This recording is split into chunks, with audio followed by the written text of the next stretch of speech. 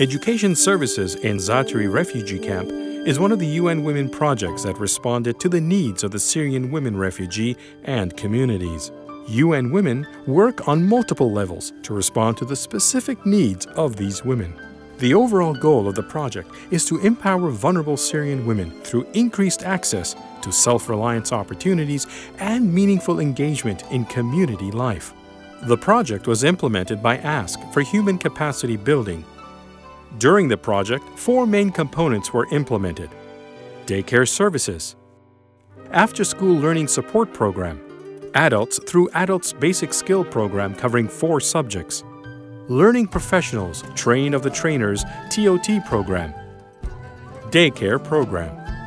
This program aims to improve the quality of daycare services that the Syrian children are receiving at the 3 UN Women centers in the camps.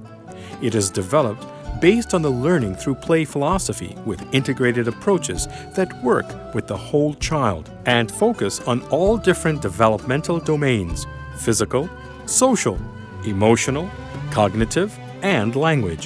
346 children benefited directly from the services the project provided under the daycare component in all 3 centers. After-school support program. This program focuses on supporting and assisting students with school and homework targeting children in grades 1 to 6. The program helps them complete their homework with more efficiency and accuracy, alter and enhance their attitude towards learning and homework to a positive one, strengthen their focus on improving their academic performance and engagement, and provide psychosocial support and guidance. 157 children benefited directly from these services. This component also includes an element of life skills development training workshops for children 10 to 13 years old to support them to better understand and respect themselves, alter their attitude towards school, comprehend the value of education, and explore ways in which they can play a positive role in their community. 160 children benefited directly from these services. In total, 317 children. أنا بستفيد من هذا البرنامج كسب مهارات حياتية، وبناخذ بالمدرسة مثلا بنكون بعد ما احنا موصلنا درس العنسات بعطونا قواعد رياضيات وعربي وإنجليزي بالمدرسة بنشارك فيهن. نستفيد بهذا البرنامج إن تنمية المهارات الحياتية والتخطيط للمستقبل والثقة بالنفس. أنا تعلمت من هذا البرنامج التسامح والتعاون والتعارف على الأصدقاء. بقول لأصحابي إنه هذا البرنامج ممتع ومسلي ونحن استفدنا منه، وبنصحهم أنهم يجوا يسجلوا مثل ما أنا استفدت منه. Adult Basic Skills Program. This program includes 4 different subject courses that focuses on building the skills of partially literate or illiterate women in 4 core subject areas: Arabic literacy, English literacy, basic numeracy, basic ICT literacy. The program was tailored and developed based on the needs of the Syrian women in the Za'atari Camp.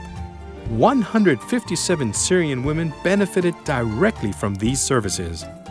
طبعاً أنا التحقت ببرنامج الحاسوب لضعفي فيه وقلة إمكانياتي بأي شيء كنت أنا عدم بيه. تعلمت الكتاب والقراية، تعلمت الأحرف الإنجليزية، وتعلمت أفراد العائلة، والرياضيات تعلمت الجمع والطرح والإعداد. صرت أعرف أكتب من 1 ل2000. بيساعدنا التعليم أستاذ، نتعلم نقرأ ونكتب ونمحي الأمية من روسنا أستاذ. هسه الحمد لله صرت أقرأ وأعلم أولادي. وأستاذ إنه إذا مثلا رحت على مشفى إنه بدي أجيب دواء، إنه بدي أقرأ راشات إشي معطيها للجيران بقراها بنفسي.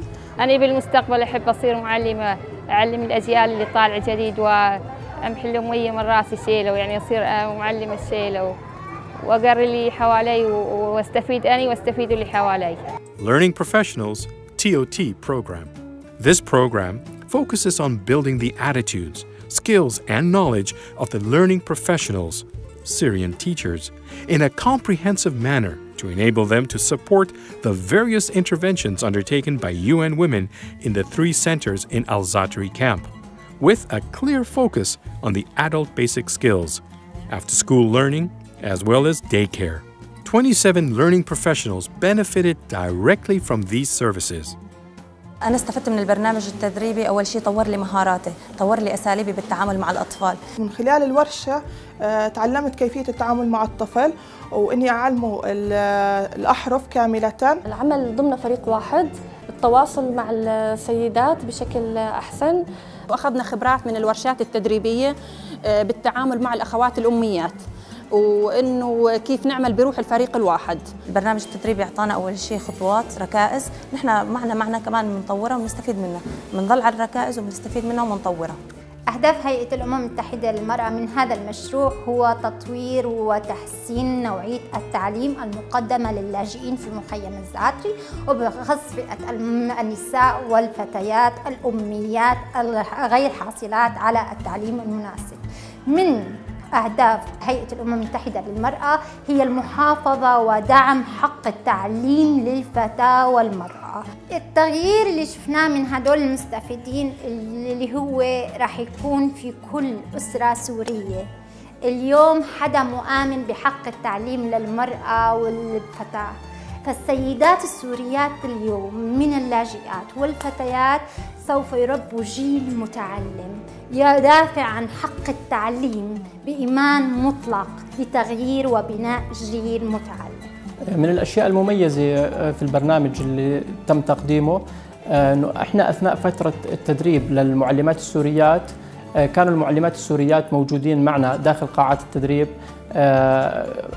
كملاحظين ومراقبين لآلية التدريب وكيف بدهم يعلموا النساء الأميات في الفترة القادمة.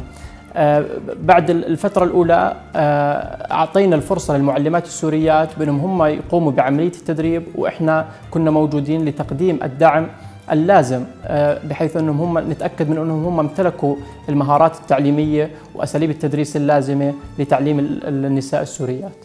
وعلى الرغم من قصر فترة المشروع إلا أنه المشروع حقق إنجازات كبيرة خلال هاي الفترة القصيرة، واللي إحنا بنأمل أنه ينبنى على هاي النجاحات اللي حققناها خلال الفترة القادمة.